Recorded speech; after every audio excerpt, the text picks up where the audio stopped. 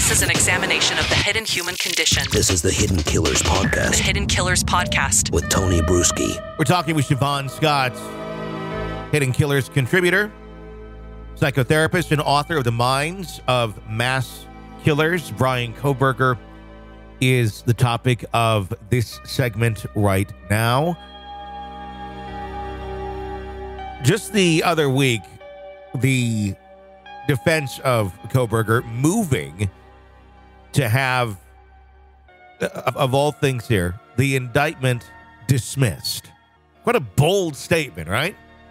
Let's just have this indictment dismissed because we feel like you don't got anything. There's like a mountain of information.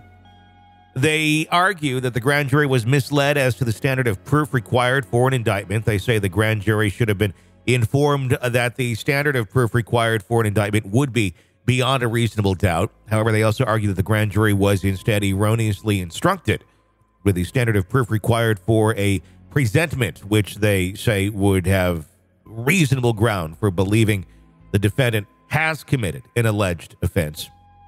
The failure to properly instruct a grand jury as to the standard of proof is grounds for dismissal of the indictment, according to the filing. It's a little bit confusing. To connect the dots of this word to that word, and this mean that. What do you make of this? I know they're seem to be throwing everything at the wall that they possibly can at this moment in time, but is that the right observation to be making?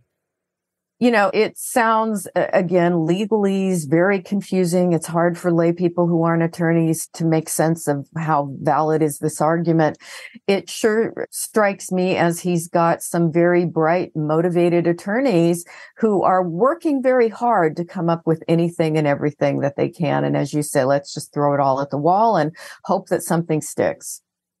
The prosecutors in the case for Kohberger have filed a motion asking the judge to compel his defense team to share information about the potential alibi. Last week, the deadline came and went. They did not provide one, quote unquote, and I put it in air quotes, of the alibi they did provide, which basically just said, he's not there. He wasn't there. Evidence corroborating Mr. Kohberger being at a location other than the King Road address will be disclosed pursuant to discovery and evidentiary rules as well as statutory requirements. It's anticipated this evidence may be offered by way of cross-examination of witnesses produced by the state as well as calling expert witnesses. That does not sound like an alibi to me. No, really a red herring, isn't it? Let's just throw some doubt out here. Yeah, it's not an alibi. The prosecution is saying, what is the alibi?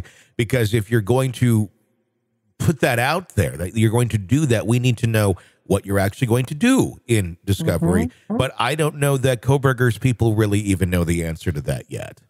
Yeah, it just sounds like a legal maneuver.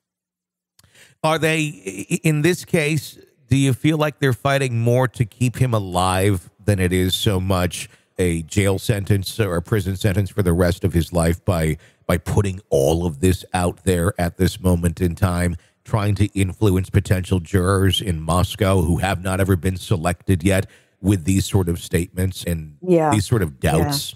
Yeah, it does. It strikes me as a rather desperate attempt to just do everything they possibly can to mitigate the damage, which is going to be the death penalty if it goes that way. How credible is the defense assertion to make a claim that DNA could have been planted at a crime scene? And when a statement like that is made directly by the defense, it wasn't a podcaster, it wasn't a reporter, it wasn't this or that. I mean, it was literally from the defense making that sort of assertion. How much credence does it have? And then how much burden of proof lies then on the prosecution to say, you're making this up, or to prove that that's not remotely true? Just to make the statement is one thing, but then everyone's going to go, what if it is? Exactly. Yeah. The reasonable doubt. What can we toss out there that may just get people thinking maybe? And there are people who perhaps innately have a distrust of the police for reasons of their own history, and they're going to be ready to say, oh yeah, the cops are dirty and they always plant evidence. I hear people say that. Usually those are people who have a bit of a criminal history themselves. Sure. You can never trust the cops. The cops plant evidence. You'll hear people say that when they've had run-ins with the criminal justice system. And of course, there are these rare cases, how rare, we don't really know, where evidence has been planted I don't think in this case that's what we're looking at. What does it tell us about his support? The fact that we publicly have not seen anything from the parents, anything from the sisters, other than we've learned about the raid on the parents' home and some of the conversations that may have happened around the dinner table at Thanksgiving with sisters somewhat questioning if he was the killer. The silence, does it mean anything in a case like this? I think this is a case where the family is trying to do the right thing. They're trying to stay out of the limelight. They're not out there in some kind of attention-seeking way.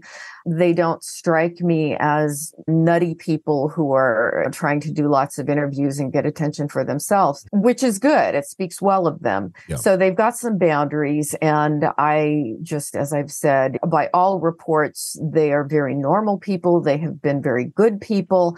And it's just really sad for them. I've got to think that they're absolutely devastated. This is an examination of the hidden human condition. This is the Hidden Killers Podcast with Tony Brueski.